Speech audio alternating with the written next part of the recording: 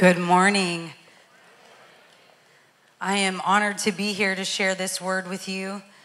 And before we do anything else, let's pray and invite the Holy Spirit to just open our ears and make us sensitive to what He is saying to the church this morning. So right where you are, just lift your hands, close your eyes, and just invite Him and say, Holy Spirit, give me ears to hear what the Spirit is saying to the church.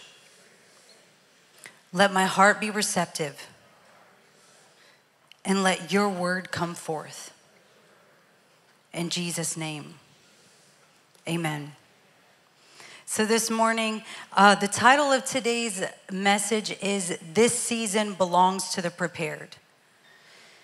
And I woke up a couple of weeks ago, and that is exactly what the Lord told me. This season belongs to the prepared.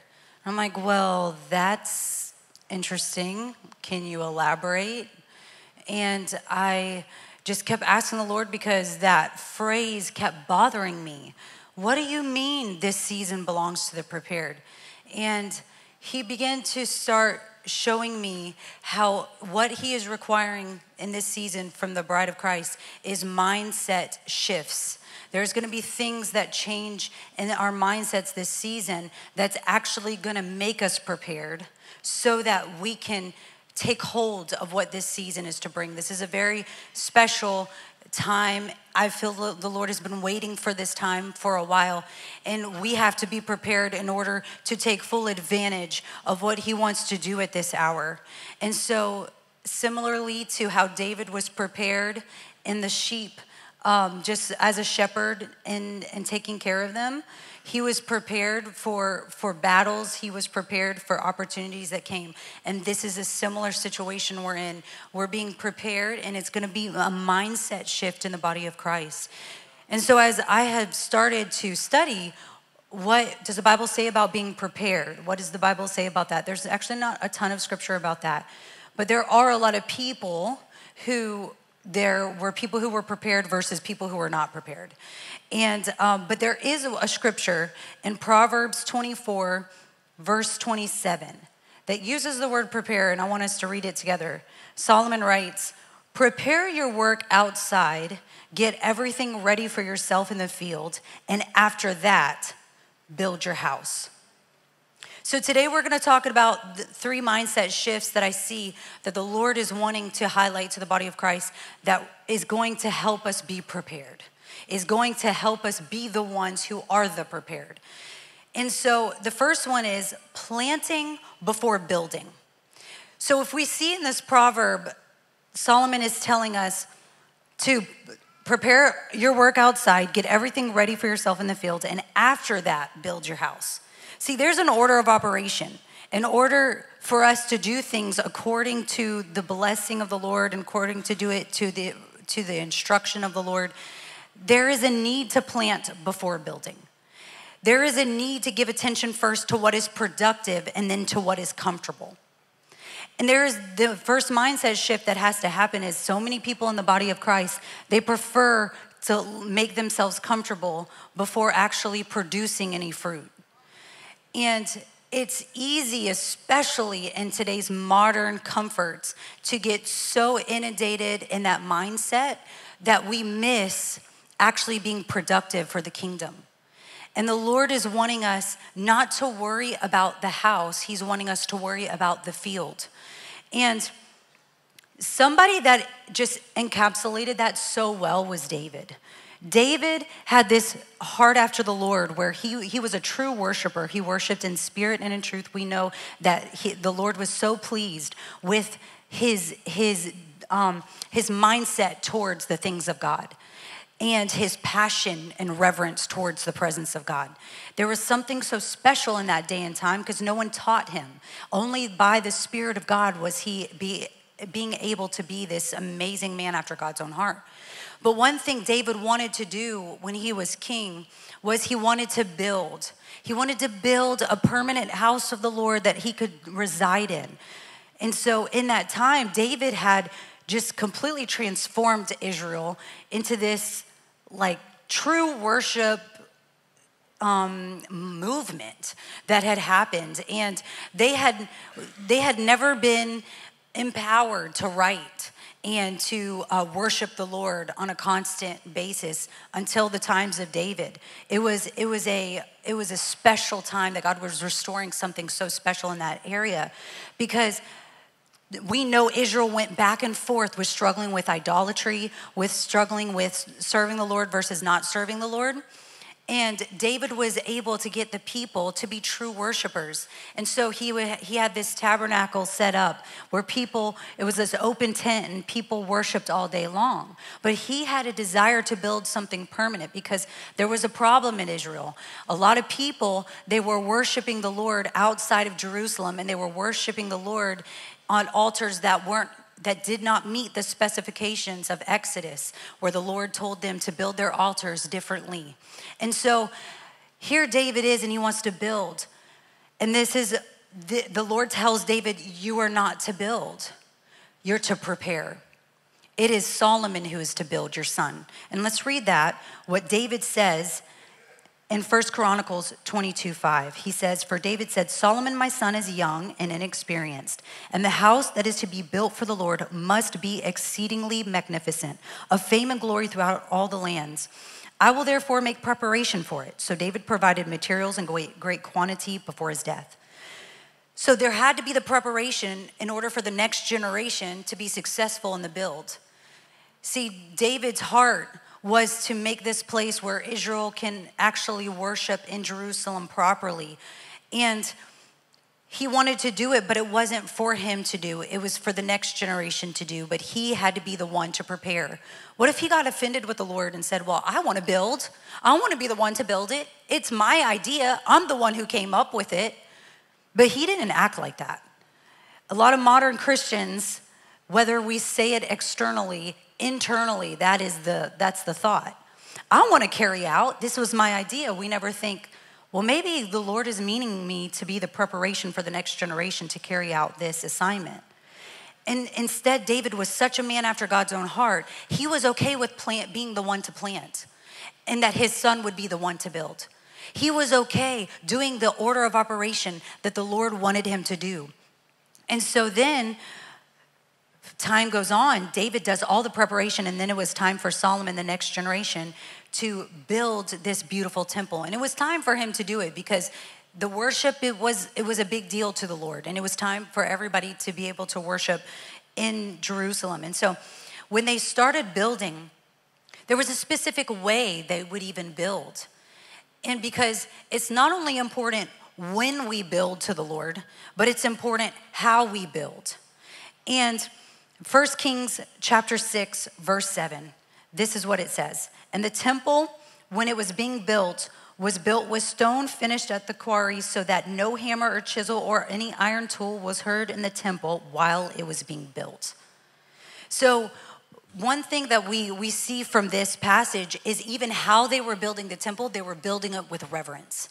They weren't trying to, do it, and be loud about it. But they were carrying it with such reverence that even the stones were already formed before they even brought it.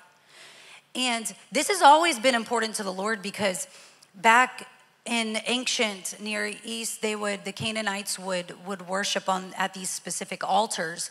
And these altars were built by stone of man, and they were carved with certain tools by man. And even they would create false idols and golden idols and statues and all sort of things that is created by the hands of man.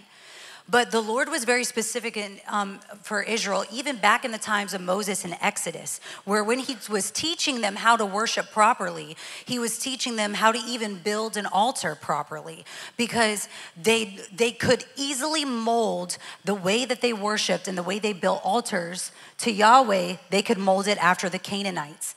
And the Lord wanted a people that was set apart. And this is the important part about planting before building, is so many people want the outward display. They want to do it in their striving. They want to do it in their strength. But the Lord is looking for a people who will do it his way, who will actually lay down their preferences and lay down, hey, I want to build this successful empire. Well, maybe that's not what the Lord is calling me to do. What is the Lord calling me to do? And so in Exodus, I want us to read the law of the altar because it's so beautiful. In Exodus 20, verses 22 through 25, it says, Then the Lord said to Moses, thus you shall say to the children of Israel, you have seen that I have talked with you from heaven, and you shall not make anything to be with me. Gods of silver or gods of gold shall not make for yourself. An altar of the earth you shall make for me, and you shall sacrifice your burnt offerings and your peace offerings and your sheep and your oxen. In every place where I record my name, I will come to you and I will bless you. And if you make me an altar of stone, you shall not build it of hewn stone, for if you use your tool on it, you have profaned it. Nor shall you go up by the steps to my altar, that your nakedness may not be exposed on it. This is a really beautiful thing that's happening, that the Lord is teaching them about worship.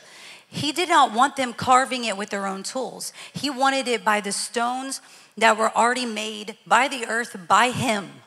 The Lord is not looking for people who can just look the part. He's looking for people who actually are the part. And so the difference is, so many people, even throughout Christianity, have built their own empires, built their own careers, built their own things, and those things are great. But are we building it the Lord's way? Are we doing it in the order that he's asking us to do it? And are we doing it in the generation that he's asking us to do it? Are we being obedient? And so the reason why the Lord had these specifics for the altar, the law of the altar, was because he wanted Israelites' altars to be unlike the Canaanites' altars. He wanted them to be set apart, that this is a partnership with him. That it's not just us doing everything and striving and making things happen. I got to make my assignment happen. I got to be like Abraham, and I got to create an Ishmael. Instead, he's wanting us to partner with him supernaturally to create an Isaac. And this is our decision that we get to make, and the mindset shift we get to make. It is not normal. It is not normal for our culture to plant before building, but the Lord is looking for those who would be willing to do that uncomfortable thing. And the second mindset shift that the Lord just kept, it was like pounding in my head over and over again, was beware of hypocrisy. Beware of hypocrisy. And the people that he was talking about, I want us to read in Luke chapter 12, verses 1-3, because this is literally where he talks to his disciples about this. And so let's read this together. In the meantime, when an innumerable multitude of people had gathered together, they had trampled one another, he began to say to his disciples, first of all, beware of the leaven of the Pharisees, which is hypocrisy. For there is nothing covered that will not be revealed, nor hidden that will not be known. Therefore, whatever you have spoken in the dark will be heard in the light, and whatever you have spoken in the ear in the inner rooms will be proclaimed on the housetops. So he's teaching his disciples about this thing that can corrupt them so easily. Beware of hypocrisy. A religious spirit is so easy to seep into the church and to God's people, because we know how to say the right things. We know how to appear the right way, but the inside is not right to the Lord. And that is what he's wanting to deal with. And so, in fact, when we read Matthew 23:25-28, he's actually talking to the Pharisees. And so this is what Jesus said. Woe to you, scribes and Pharisees, hypocrites, for you cleanse the outside of the cup and dish, and inside they're full of extortion and self-indulgence. Blind Pharisee, first cleanse the inside of the cup and dish, that the outside of them may be clean also. Woe to you, scribes and Pharisees, hypocrites, for you are like whitewashed tombs, which indeed appear beautiful outwardly, but inside are full of dead men's bones and all uncleanness. Even so you also outwardly appear righteous to men, but inside you're full of hypocrisy and lawlessness. And that's so interesting to me that the Lord called the Pharisees lawless, because they were the ones that were the most upset that he wasn't keeping the law of the Sabbath over and over and over again. So it's like they had the law, but they were filled with lawlessness yet still. And that's so interesting how we can appear one way. We can even, trick so many people, but inside we can never trick the Lord. We can never fool the Lord. He sees it all, and he's looking for the real deal. He's looking for the real deal, the people. And even David, like he broke some of the law, the rules of the law when it comes to eating the bread. And even Jesus quotes him because he's showing that it's not necessarily about the rules or appearing right. It's about actually being right with the Lord. It's about the motivations of our heart. And if there's a discrepancy against what we're actually doing and versus what our hearts are at and the motivations of our heart and what our hearts are actually thinking, and the pride of our hearts begin to grow, the Lord will remove his hand. He will remove his favor. Pride goes before destruction, a haughty spirit before a fall. And he's wanting us to be careful with hypocrisy.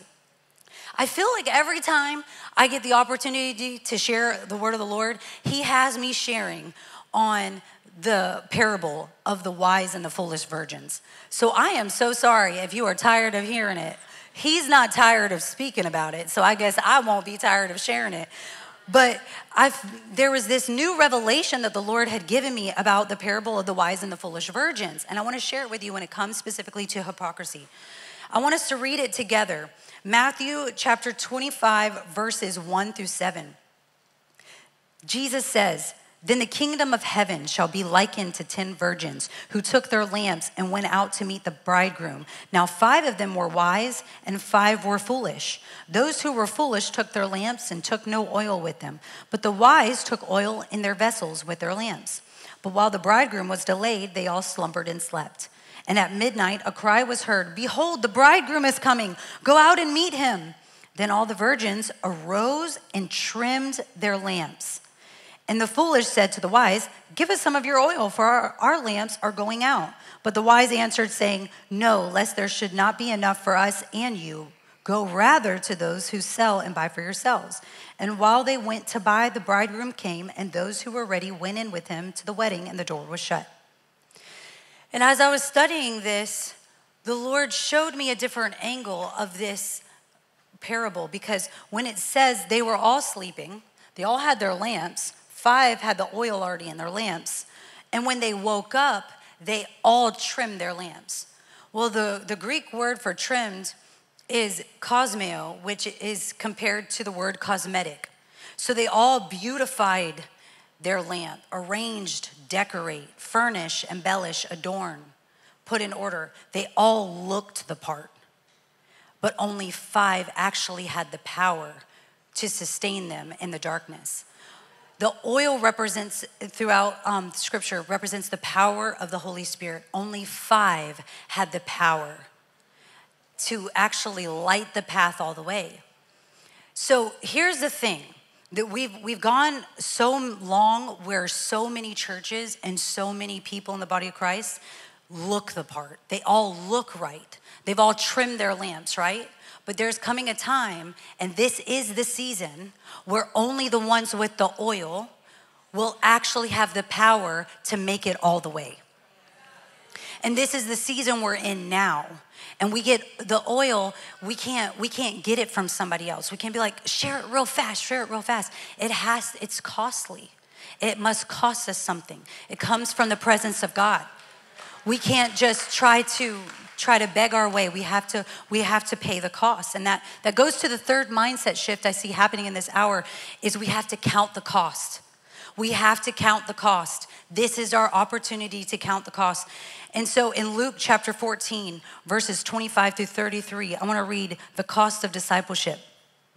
"Now great crowds accompanied him, and he turned and he said to them, 'If anyone comes to me and does not hate his own father and mother and wife and children and brothers and sisters, yes, and even his own life, he cannot be my disciple.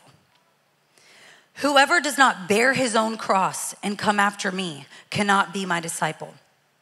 For which of you, desiring to build a tower, does not first sit down and count the cost, whether he has enough to complete it? Otherwise, when he has laid a foundation and he is not able to finish, all who see it begin to mock him, saying, "This man began to build and was not able to finish." Or what king, going out to encounter another king in war, will not sit down first and deliberate whether he is able with 10,000 to meet him who comes against him with 20,000? And if not, while the other is yet a great way off, he sends a delegation to ask for terms of peace. So therefore, any of you who does not renounce all that he has, he cannot be my disciple." Whew, what a word. What a word. Jesus, I don't see an apology here. I'm sorry. I don't see that. Jesus knows his worth. And I know Marcel always makes a joke. He tells all the men, "Know your worth, king." But this is literally Jesus knowing his worth. He knows how valuable it is to be a follower of Christ. He knows the fruit and the treasure laid up in heaven that will be reaped by being a disciple of Christ. But we like to try to be a lot like the rich young ruler who comes to Jesus and he asks him, how can I follow you? How can I do everything right or whatever? Paraphrasing, this is Deborah's version. And so basically Jesus was like, oh, well, keep the law. And he said, well, I've kept the law. And he said, well, if you want to be perfect, take your wealth, sell everything you own, distribute it to the poor, and come follow me. And it says that the rich young ruler was sad because he was very wealthy and he left. And Peter in Luke 18:28-30, he looks at Jesus after this encounter. And this is what Peter said. He said, see, we have left our homes and have followed you. And he said to them, truly I say to you, there is no one who has left house or wife or brothers or parents or children for the sake of the kingdom of God who will not receive many times more in this time and in the age to come eternal life. So the rich young ruler, when you think about it, in the light of eternity, he made a bad investment. He made a really bad investment because Jesus was giving him this opportunity to not only sell all his stuff, and he said you would have treasure in heaven, which is eternal, but then he got to be close to the Lord. He got to be close to God made flesh. But see, the rich young ruler, he didn't see Jesus's value.